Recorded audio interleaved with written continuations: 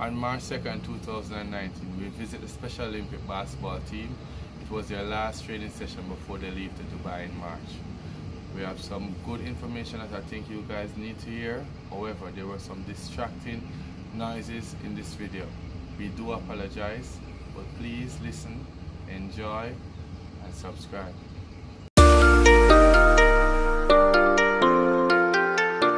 Interview squad is here with Miss Williams.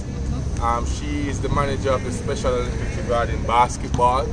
We just think that it's very important for interview squad to be here this morning to just highlight the fact that they are doing such a wonderful job. Right? So Miss Williams, thanks for being here with us. I just want to ask, I can go ahead first, give my others, the ladies go gentlemen. Alright. How many persons from the Special Olympics will be going over to Dubai, I believe, in March to represent? 73 athletes and 22 coaches. 73 athletes. And 3 officials. And 3 officials. And we're just talking about basketball now. Or what about the rest of the discipline that is going, we will be going over there? Athletics. Athletics. Roller skating. Roller skating. Track and field. Track and field. Bocce. What? Bocce. Bocce. That's what's happening out there. I don't even know what is bocce, so you can Google it. Badminton. Badminton. Roller skating. I know Kimoya is passionate. It's in the females on board. Kimoya, we like that. How many females do you have on the basketball team? 1 female, and it's definitely now. Dennis from Majestic Arts. Okay. It's a unified partner. Okay. Are you pleased with her performance in training? Yes, she's doing well. She plays with the boys as if she's a male. Alright. Big up to the girls. Support female basketball. Intercala and High School League. Derek. And now Special Olympics. It's competition in Dubai in March. How long? How long class? It's from the 7th to the 21st. The first 4 or 5 days we'll be in a place called Wostown. Wostown. Yeah, we'll only have training and go about, like a vacation then. And then the 14th to the 21st, competition starts. And it's the first time Jamaica entering with a basketball team overseas? No, the first time we enter basketball in World Games was in 2003. We went to Ireland. And what was the success there? We got a bronze medal. Bronze medal. Very kudos to the team. That was our first. Alright. As you know, we are interview squad. We get the basketball out there. Is there anything that you would like the public to do to support this movement? Yeah, we need more publicity in that. We are here every Saturday. Every Saturday they are at National Stadium. Yeah. I would like the public to support us by helping us with gears and things for the athletes. We need that support. So and financially? Yeah, when we are going over for World Games, we have it very difficult to get finance to pay the plane fare. So it needs support. We need sponsors. Point, you need sponsorship. So persons, if you are watching and you can support the movement, you can make contact to the interview squad, and we'll get to Miss Williams. And to the national office, our national director. Your national director is Mrs. Lorna Bell. Mrs. Lorna Bell. Alright. And our office at National Arena, Room 8. National Arena, Room 8. So if you want to contribute, as they say, it's a worthy cause. It's for Special Olympics.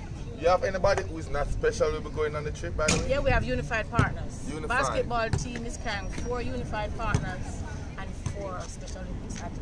Okay. Alright, so interview squad, shout out to Special Olympics. We are here representing, support them. They say they need financial support.